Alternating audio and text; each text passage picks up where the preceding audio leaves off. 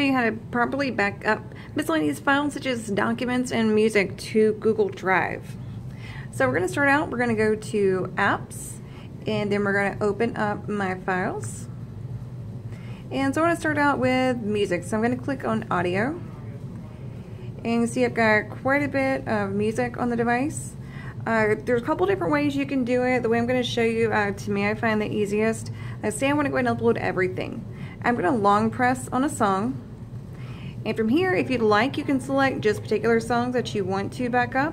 But for today, we're going to go ahead and click All. So I have 89 songs that I want to put on Google Drive. So from here, I want to hit Share. And then I want to select Drive.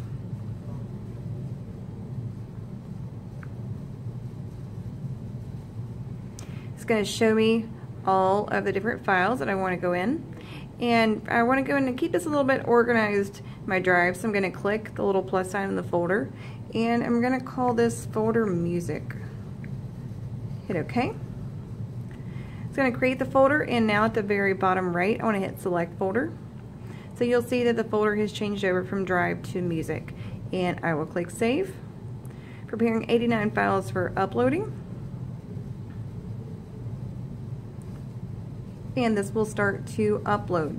Now, depending on the settings you have set for Google Drive, you may have it set to only backup over Wi-Fi.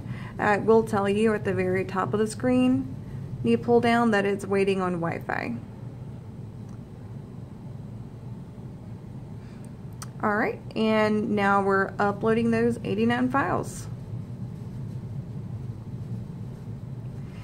And this will show me once those are finished, and then all my music will be on Google Drive. So say my documents. I want to go into Documents.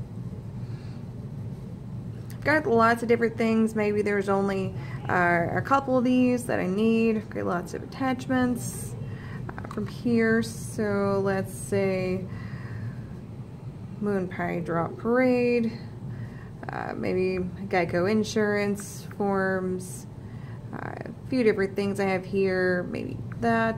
Those are the things that I want to have backed up, those 6 files. So I'll select those 6 files just like we did the music. Only difference is I'm not actually going up and selecting all.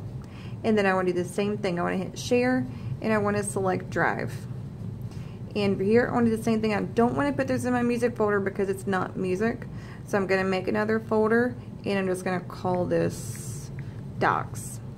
Hit OK.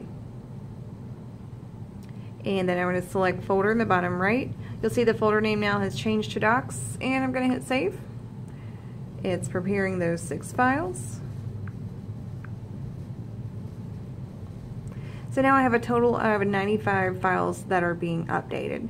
Simple as that. And now I can view all of those documents and that music on other phones, tablets, and computers. You can also back up your music using the Google Play Music Manager on a computer as well, but if you are limited to just a mobile device, this is another great option for you.